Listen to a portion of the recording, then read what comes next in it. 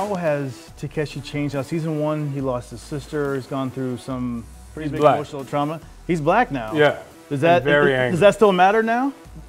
No, in the future, no. Because pretty much everybody looks like Tiger Woods anyway. Like.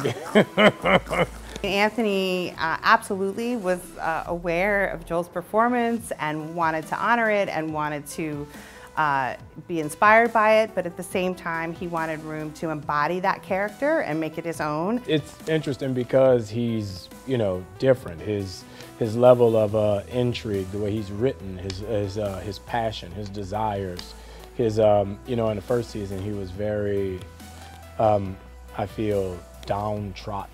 Takeshi Kovacs in season 1 was Kovacs who had nothing left to lose. And Kelkris Falconer, a woman he lost centuries ago, you know, he had no chance of finding.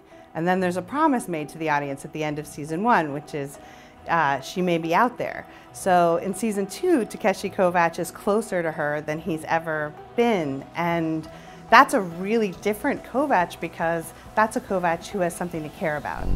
Rapid healing, enhanced reaction time, among other bells and whistles. Oh my.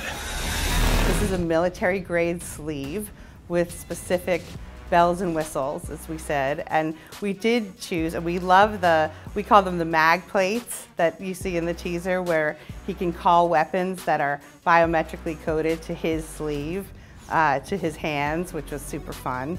But there's other secrets to the sleeve.